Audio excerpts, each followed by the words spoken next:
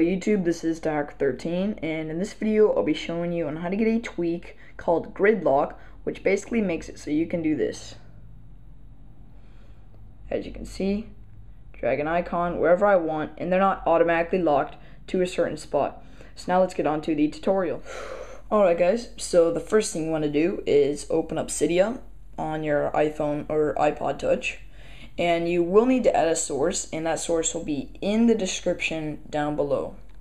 Once Cydia has finished loading, you want to touch Manage, press Sources, press Edit, and press Add, and you want to type in the source that's on the screen now. So you can no longer see the video, you just see a black screen with some white text on it, and that white text is the source you need to add.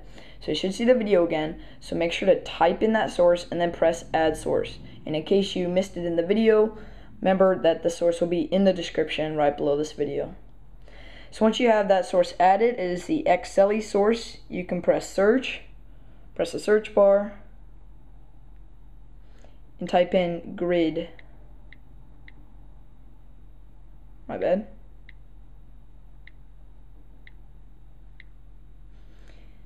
And you should see something called GridLock from Cydia. So you can press that.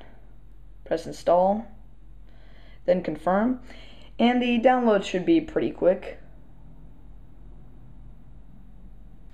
Once the download is finished, it may ask you to restart your Springboard or reboot your device, and because the last time I did it, it asked me to reboot my device, but now it's asking me to restart my Springboard. So whatever it asks you to do, just do it, and it should still work. So for me, it's restarting the Springboard. For you, it may say rebooting device, so just do that if you need to. Now you can slide to unlock, and let's try this out. And as you can see, it went back to the way it normally was before I made the video. So you can drag icons wherever you want.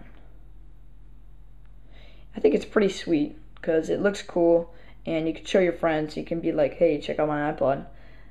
And so thanks for watching, guys. If you enjoyed the video, please remember to thumbs up, leave a comment down below, and also subscribe. Thanks for watching, guys, and see you all later.